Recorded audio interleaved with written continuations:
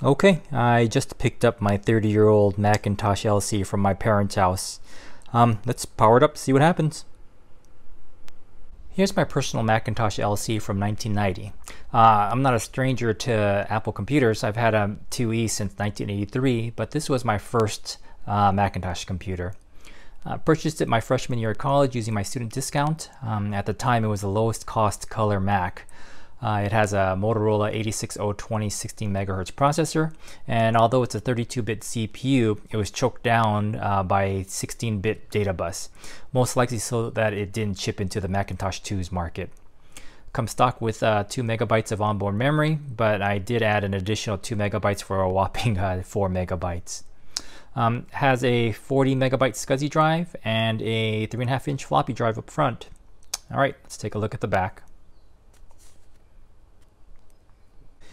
In the back, we have the power switch, video, it's a DA15, printer, modem, SCSI, an Apple desktop bus, audio out, mic in, and a door in the event a Ethernet, a video card, or some other card is added to the LC. This is the 12-inch RGB monitor with an odd 512 by 384 pixel resolution. Supported up to 24-bit color. I gotta admit, it was nice to be able to play Tetris in color. I like the 12-inch monitor. It fit the lines of the LC so perfectly. There was a 13-inch monitor, but it was considerably more expensive and it just made no sense to me at the time. All right, let's give it a go. Let's give it the so-called smoke test. Let's power on the monitor first. Give it a few moments to power up, and then we'll power up the LC.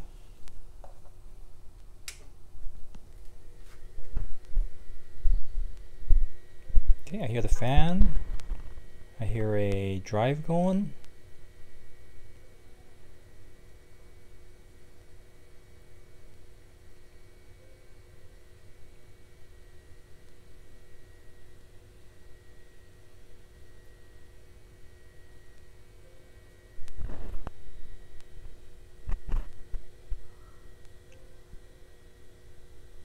Here's some beeps.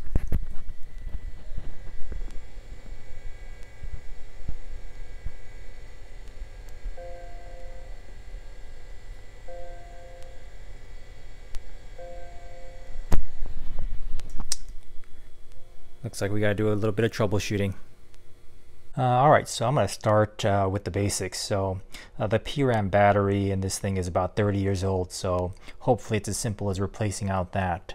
The PRAM battery is the parameter RAM, and it holds setup and startup information like the date, time, startup disk, and display used. Oh, I did try to zap the PRAM on the Mac by holding down the Command, Option, P, and R keys during the startup, and there was no change in behavior. So let's open her up. Okay, to remove the cover, all you have to do is lift up on these two tabs, rotate it forward, pull it out, and up out of the way, and put the lid in a secure location. The replacement battery is a 3.6 volt lithium half AA PRAM battery, and the location of it is right here on the board. First thing we have to do is remove the cover. So pull out on either end of the cover and then pull up.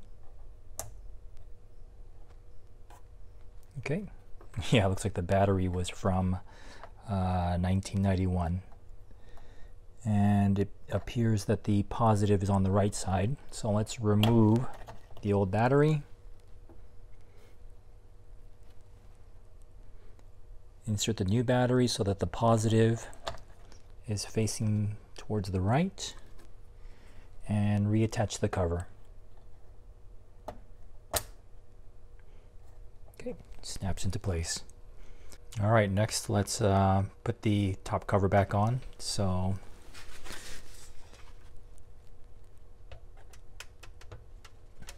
hook the front of the cover back on, and push down on the back until it clicks into place. There you go. Okay, and regarding the monitor, it was definitely dead. And rather than dealing with replacing our capacitors and high voltage, what I'm going to try to do is use this adapter. So it's a Macintosh specific 15 pin to VGA HD 15 adapter. So let's give it a try.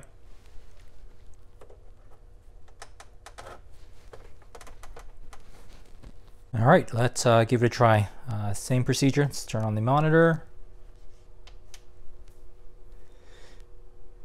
And let's turn on the LC.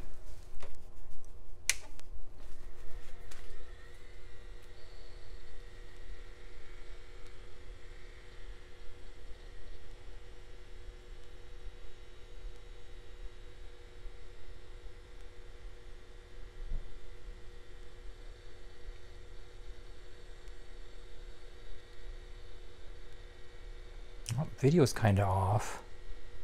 Hey, we got the welcome to Macintosh window. Let's see what happens.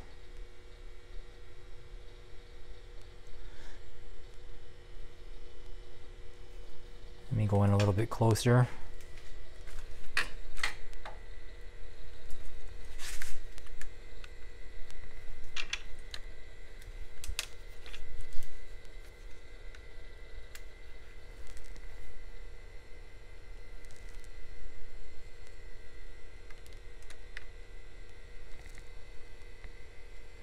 Oh man, I'm super happy. Look to be up and running.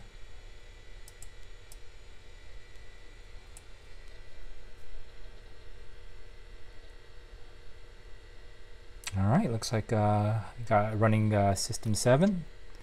It's seeing all 4 gigs of RAM, all 4 megs of RAM. And let me see if I can get some color going.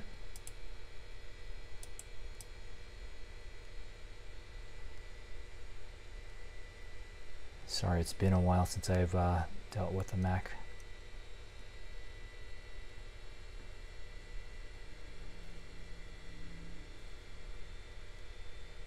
So later that day, I went to control panels, monitor settings, and got 16 colors working. I was disappointed with the video adapter since it defaulted the resolution to 640 by 480 versus the 512 by 384. So that limited my colors, and I couldn't force it to use a lower resolution. I may go with the adapter with the dip switches in the future. The date needed to be updated, and everything else looked good when I went to bed last night. So this morning when I powered up the LC, I get this, unable to find a startup disk. I hear the drive spinning, but the heads just weren't moving. They must be stuck. It's a pretty common issue for drives of this era. So to summarize, replacing the 30-year-old PRAM battery resolved the boot up issue. The video adapter works, provided you run 640 by 480. If your video needs to run 512 by 384 to run more than 16 colors, I'd look elsewhere.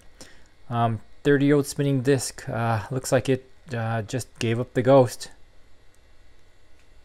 So one last update on this video. The platters on the hard drive were spinning, but the heads were definitely stuck. I wouldn't normally condone opening up a hard drive, but I didn't really need my econ papers from back in the day, and anything critical I would have moved on to my replacement computer 20 plus years ago. So really didn't have much to lose. First off, this was for my education and not for data recovery. No, I didn't have a proper clean rooms, but I figured if it fails, so be it. Sure enough, the rubber bump stops for the head had turned into like a really sticky tar-like substance. I ended up wrapping the bumpers in electrical tape so that the contact area was no longer sticky. It turns out these older hard drives are pretty resilient.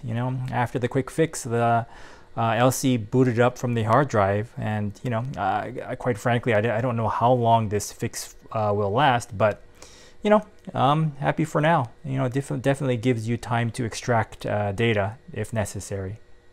All right, take it easy.